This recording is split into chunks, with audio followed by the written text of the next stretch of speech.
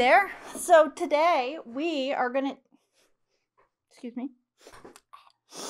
today we are going to talk about norms and the meaning of test scores. So the big idea here is that test scores are meaningful with context. Raw scores in isolation are absolutely meaningless.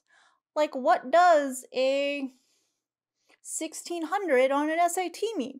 It depends. It's either very impressive if you're out of 2 sections, or it's a little below average. So that alone, that little bit of context changes your perception. Now, the meaningfulness of these scores tend to be based on norms. So when I say for the SAT, for example, that 1600 is impressive because it's the top score out of the 2-section version of the test versus out of 2400 version. That is below average on, so that's about average to less than average. It's 100 points above what we would expect to see from the average person. So it's still impressive, but less so, even though those numbers are identical, because the context and how that performance is relative to others is why we're impressed. Now, often test scores are either expressed as developmental levels or relative positions within groups. So that's kind of the big idea, is interpretation and context. So the roadmap for this module is kind of as follows. Now, before I go into this, I want to have a quick note. So I've included a few outside videos. Now, many of these videos are on the ancient side. I did this because, frankly, I wanted to make sure that all students would have access to the materials. So I wanted videos that I could legally host myself. In other words, that were out of copyright or explicitly public domain. So like videos from like the 30s, 40s, 50s, or produced by the government. So I've done my best to edit and remaster the footage with primarily with like post-processing audio to get rid of that like sound that's really awful, and adjust the color balance so that you can watch them and not have your eyes bleed. Now, I'm doing this because I want to show you other perspectives. And I'm trying to adjust this and format this class, so that we get as much of the same in-person experience where I bring in a lot of outside resources and people.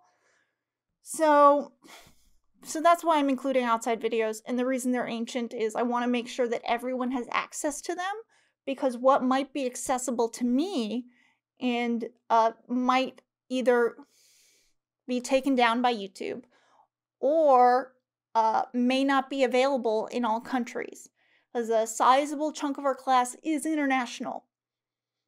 And I don't want them to be left out or be forced to use a terrible VPN, like an ineffective VPN. So that's why they're ancient, but I still think they're good. I spent a lot of time finding these outside sources, so they're not just like me trying to fill up busy work time. And I will do my best to explain why these videos in particular are helpful, but in general, one of my goals is to give you multiple perspectives on a topic, as well as give you more context. So, for example, in this module, I've included at least 2.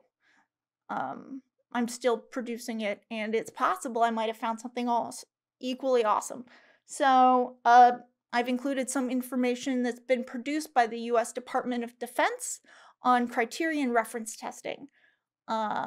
I found that they gave pretty good examples. This video's from like the 70s, so it is an experience, but I still think it's pretty helpful.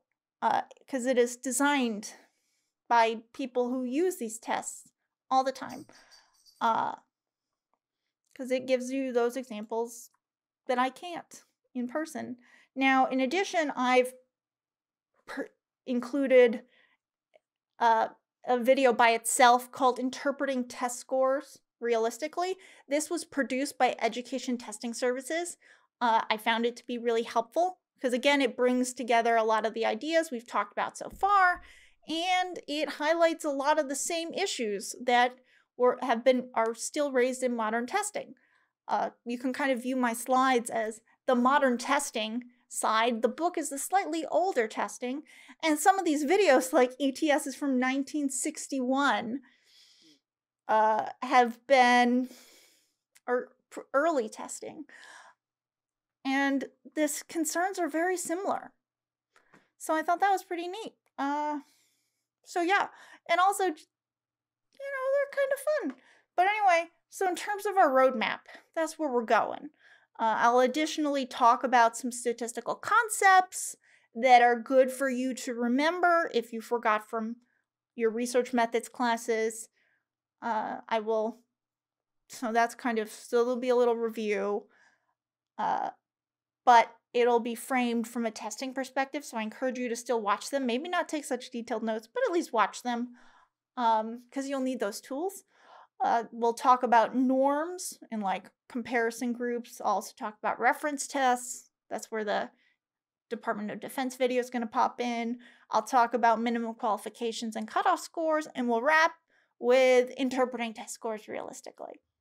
Or that's the current plan. So we'll see. But yeah, so let's plow ahead.